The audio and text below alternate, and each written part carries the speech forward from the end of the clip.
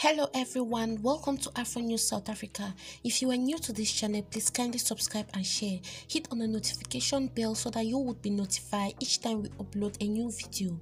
Thank you all for your support. After more than 3 years, people have an unanswered question on who founded the president's presidential campaign. The president, Cyril Ramaphosa, is still being pressured to unseal the CR17 bank statements to see who founded the campaign. Niehaus is saying since the president is fighting corruption in the country, he should unseal the bank statements for clarity's sake, because if he continues to refuse to open the bank statements, it will make it seem as if he is trying to hide or protect someone who founded him. Unsealing the CR17 bank statements would be a big example of accountability, transparency, and corruption ending he talks about most of the time, says many people. Niehaus said that Ramaphosa should unseal the bank statement and remove the dark cloud over his head, otherwise he should not talk about accountability.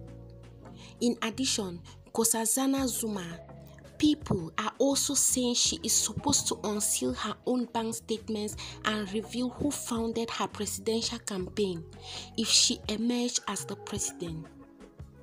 In another news, South African President Cyril Ramaphosa and other high-ranking government officials have recently been criticizing Operation Dudula and other similar movements for their alleged vigilantism.